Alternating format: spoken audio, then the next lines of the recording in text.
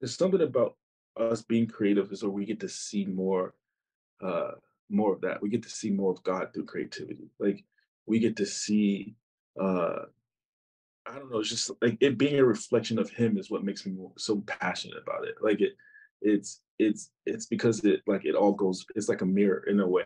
And so um it is not always, and I think that's why I have this window in my office now, but like even looking at nature sometimes, like it's just the ultimate creator to kind of like see where we are. It's just like, man, like this is who we get to co-create with.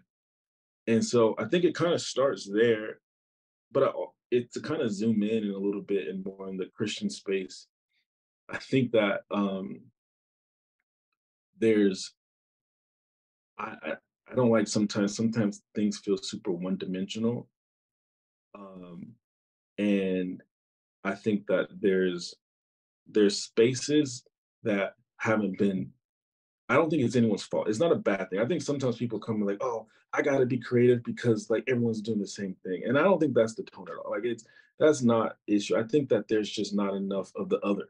Like you can't get mad at like people who are doing the thing that they're really supposed to be doing and they're doing a great job at. But like who's doing the others? Like it's not a this versus that. But that's why I mean like things don't have to be so one dimensional. It's like we're not trying to shift the sound of worship music. We're just trying to um stretch it. Like we're trying to like add more what that looks like and what that sounds like and like put a comma there and like be like, yeah, it's that and it's also this and that and it's also that. And so I think that that's where it comes from, to where it's not a rebellious thing where it's just like we're gonna do the opposite of what everyone else is doing. It's more of like a okay, but I think that that's supposed to be a comma, and I think that we need to keep almost like revealing uh like what this could look like and what this could sound like and what this could be. And so that's where the value comes from, is this feeling like that we're not done.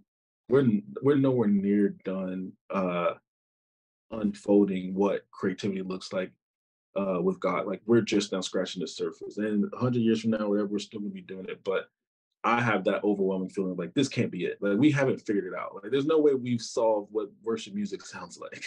Like who do we think we are? Like this is way beyond this. And so like that's where I'm just that curiosity and that like excitement to know that like, oh, there has to be so much more out there. There has to be and I think we've probably talked about this before. I always use the reference of colors, where it's like there has to be so many, we can paint the same story but with more colors. Like there's more colors that we can paint this story with. And so like that's been my biggest driver, just like what else, how else can we tell this beautiful story? Because uh there's so much to eat from, like there's so much to pull from it. But I don't think that we have enough people uh willing to stretch and kind of put a comma, but they'd rather just put a period and just kind of go for what they know.